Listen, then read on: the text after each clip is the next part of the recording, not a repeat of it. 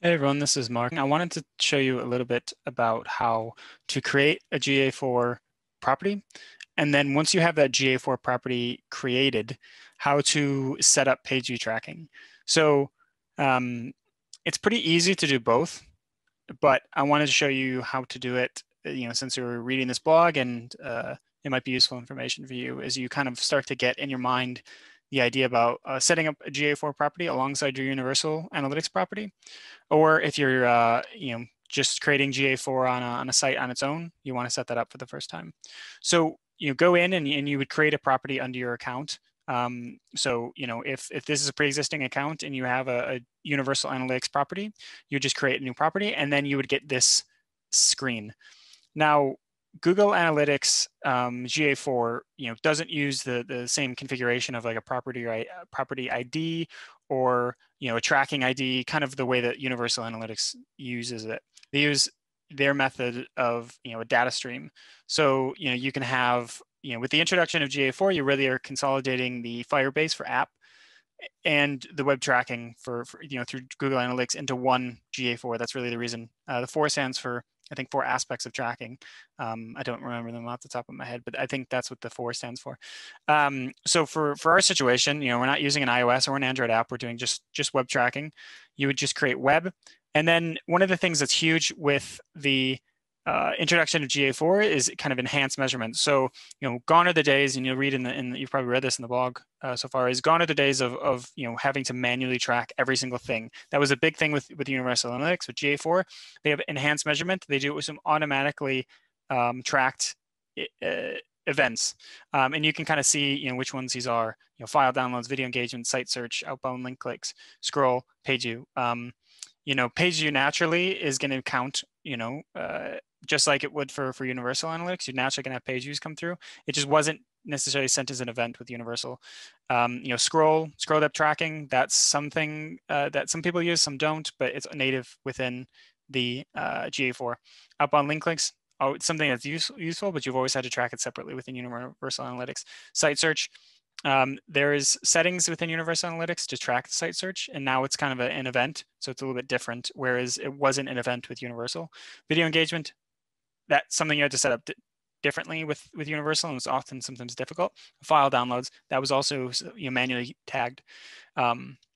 So these are the ones that are deemed within that scope of enhanced measurement. So you'd set it to be your website, so whatever your website is. So let's do markswebsite.com. This isn't real. Stream name, so it'd be Mark's website or whatever it is. Say your any brand, whatever your brand, website is, you can just name the stream name as that.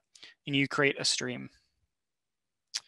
And then they're going to give you your measurement ID and, your status. So saying that they've obviously picked up no data because you've not set it up. You can, turn this off if you don't want enhanced tracking. But I recommend, doing this because it can kind of save you a headache in some situations. And then, really, what are the 2 ways you want to do this? Versus the GTAG setup or the GTM, and I always recommend GTM, because it's just such a wonderful tool. And then there's a few other things that, in this situation don't, unless you're doing, client-side tracking, cross-domain, kind of a few other more advanced things, say you're not doing any of that and you just want to, like, at bare bones, just have the tracking set up. So you'd really just, you'd copy this to have your data stream ID, your measurement ID for your web data stream. And then you go into Google Tag Manager. I'm going to quickly just create a container just to show you kind of how it works. And we'll be off to the races. So this isn't live on the site, so I can't show you that it works, but with a tag, you go to tag configuration. You would not go to Universal Analytics as you would in the past. You would go to the GA4 configuration. You'd paste your measurement ID, and then send a page view event when this configuration loads. You can have GA4 send an actual page view event when when this loads. Kind of exactly how it says. Going back to those automatically measured, those enhanced measurement events, this would fire when this actually loads. So fields to set, this might be useful to you. It might not be. It's pretty bare bones, kind of somewhat like the Universal Analytics. and then the triggering. So you really just have it run on all pages, and then you'd save, and you can save it as that. You can save it as really whatever you want, and then you can preview and make sure that it works. Or what's kind of handy within debug is that you should be able to start seeing events come through if the traffic is loading. You should see this. You should see page view, the hits kind of starting to flow in here. You should see some automatic events flowing through if you're using the site, like scroll and whatever. So that's really how to set it up. It's quite simple. It does get more in depth when it comes down to event tracking, but from bare bones, just like I speak to in this blog, you just want to start collecting data. This is your #1 way to really start doing that.